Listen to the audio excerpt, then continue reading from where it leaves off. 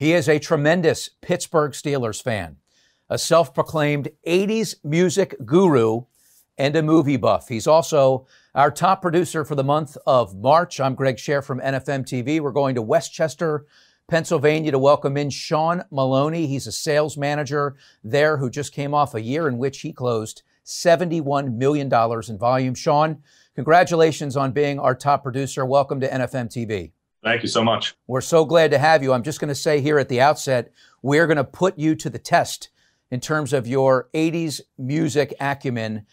But before we get to the fun stuff, we're going to hang out on the business side for a moment. 2019, you closed 18 million. 2020, you closed 71 million. And most people will think, of course he did. It was a year where everybody did a lot of refis, but you were able to stay in purchase mode for the majority of the year, 65+% in purchase business. How did you do that? How were you able to keep your eye on that ball?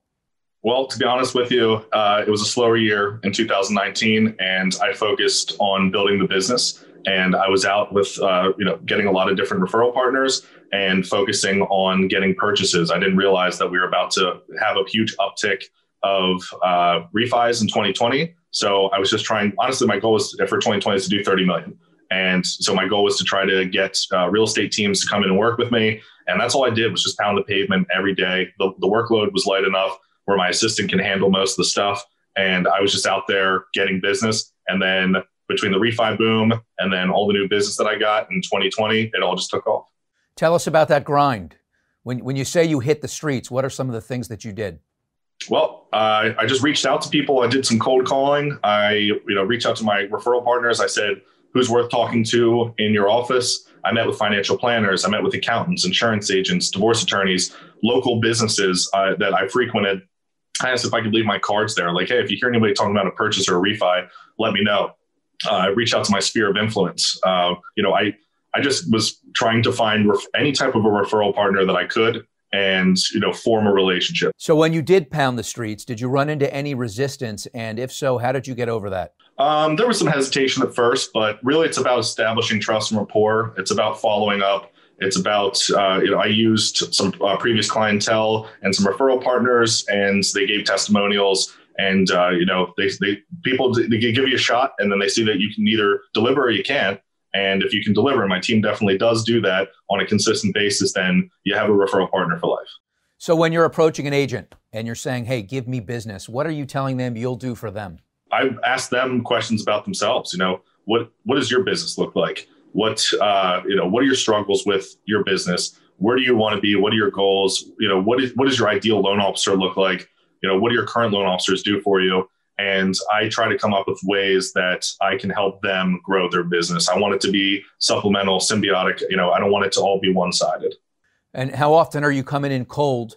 And how often is there a degree of connection? Second degree, third degree, fourth degree, somebody who knows them?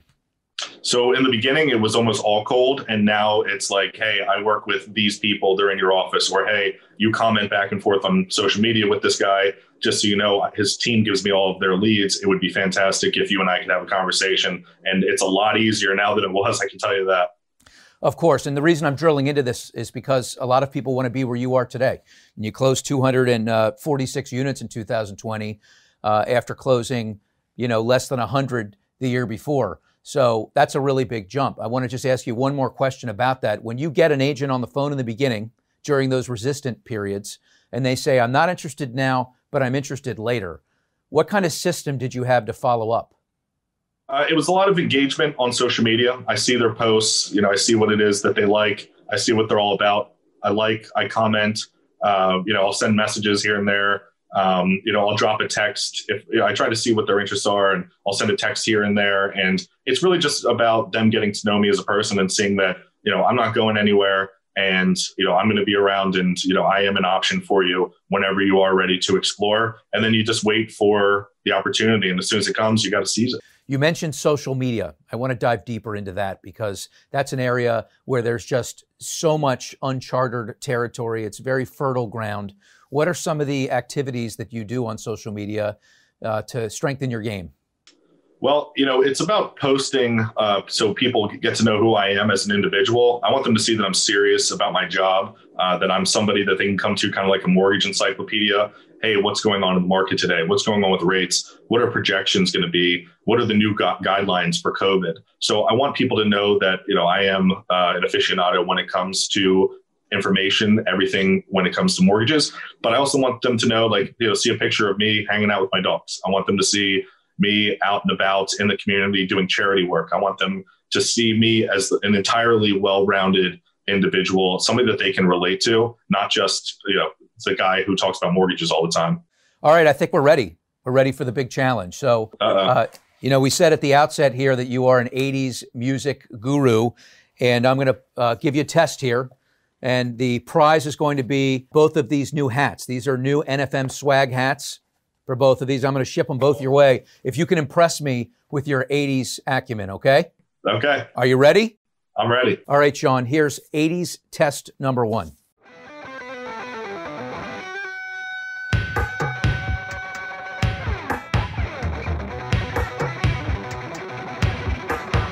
I know the song. I don't know off the top of my head who that is. And you're an 80s buff. Okay. All right.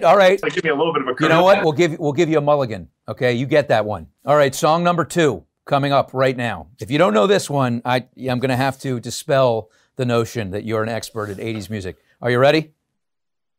Yeah.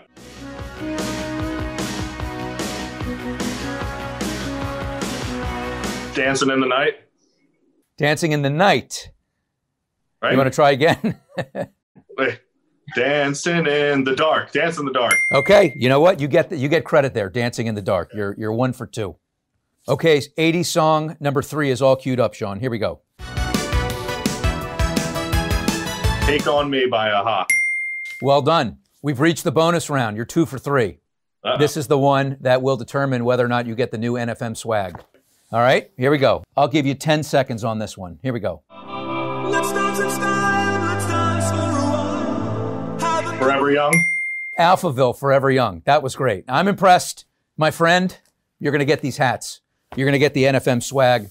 Good job. You really are an 80s guru. I really appreciate your time. Congratulations on your success. 71 million in 2020. I think what I'm going to do now is ask you what you plan to accomplish in 2021 so I can play this back in a year. Well, I'm going for over 100 million this year, and I'm already on pace for it. Congratulations on your success. Sean Maloney, it was so great having you on as our March top producer here on NFM TV. Thank you so much. That was a lot of fun. That's Sean Maloney from Westchester, Pennsylvania. I'm Greg Scher. We'll see you again next time.